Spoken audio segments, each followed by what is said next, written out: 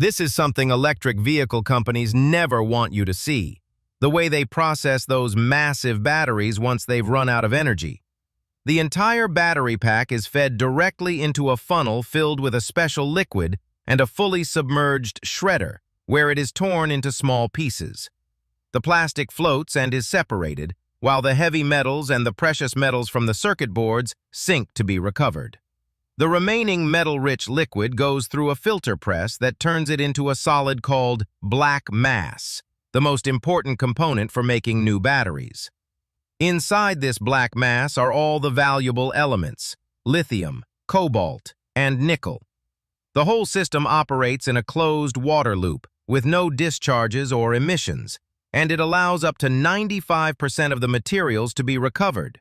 Thanks to this, the plant can process 18,000 tons of batteries per year and obtain plastic, metals, and black mass ready for further refining.